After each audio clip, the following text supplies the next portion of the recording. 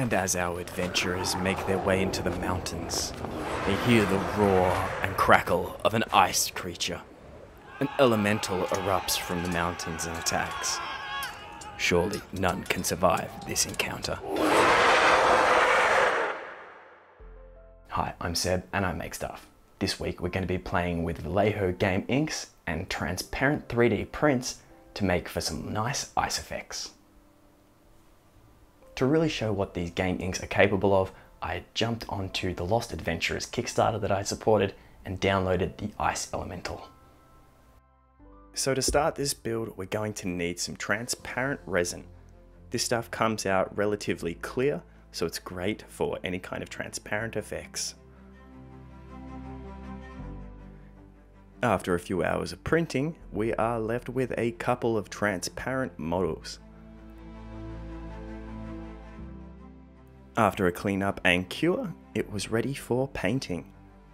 So I grabbed my Game Ink Blue and I used an old brush to apply this all over the model.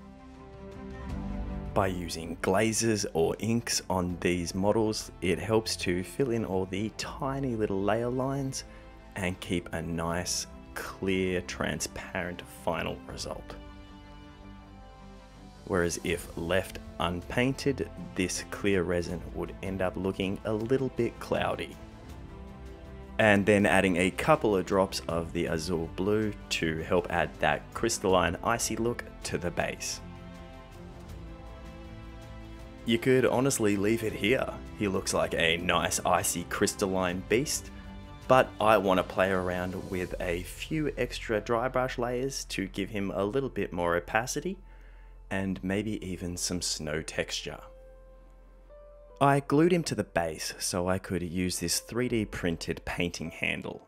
It makes it much easier for me to keep my fingers out of the shot.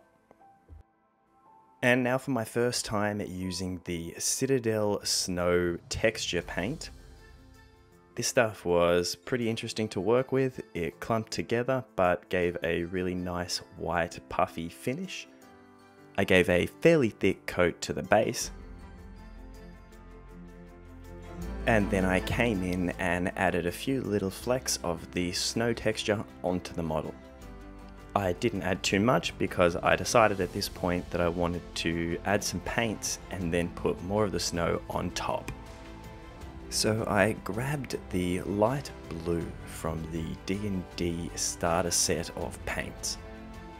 I gave a very light dry brush over a large section of the body and a little bit more of the arms, trying to keep the outer claws as shiny as possible.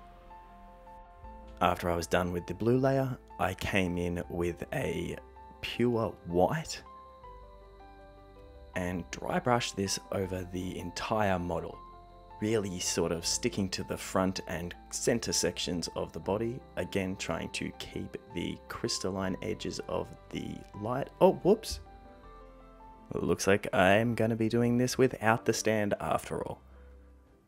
Continuing with my white dry brush and then coming in with some of the snow effects, dry brushing these quite heavily where I feel like the snow would have been caught on this icy creature.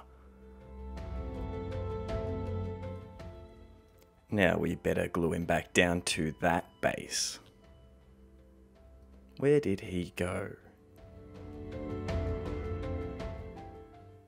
And now to try and cover up the excess glue, I decided it'd be great to bust out this old Citadel Snow that a mate gave me from probably 10 to 15 years ago.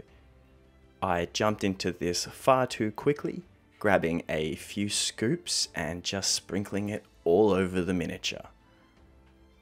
I definitely should have paid more attention because it was at this point I realized this wasn't small snow textures. These were white static grass pieces, and I feel like they really ruined the model. So I went to town with a brush, trying to remove as much as I could. Before coming back in with the Citadel Snow texture, unfortunately this kind of just caught the little bits of static grass and made a awkward clump that wouldn't stick to the base. So I had to let everything dry and come back to it later on. Once everything was dry, I could reapply some more snow to cover up these layers. I also decided to add a bit of snow falling off the back of the beast's foot as he's running across the snowy plains. While I was here, I also added a few little extra elements of snow that had been caught on the elemental as it runs through these wastelands. And to finish him off, a little grass tuft with a pile of snow weighing it down. Now that I'm happy with the miniature, I'm going to give the base a quick clean up.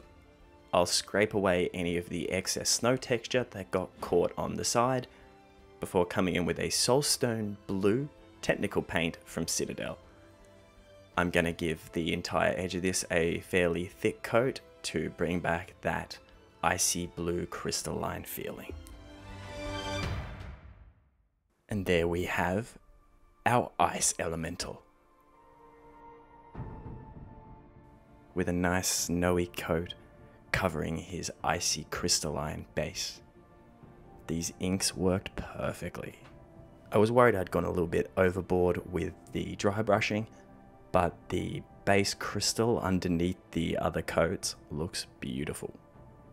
And has him ready for my snowy terrain.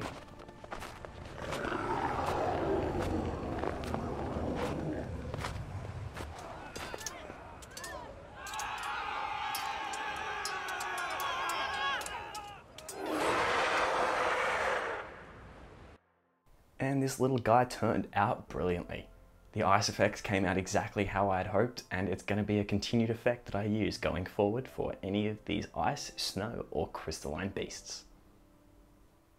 I'm going to be doing some more experiments with the transparent resin and this game ink by Vallejo. I think it looks amazing, and across the range there is a fair few different colours to be played with. You'll be seeing a video of that later this week.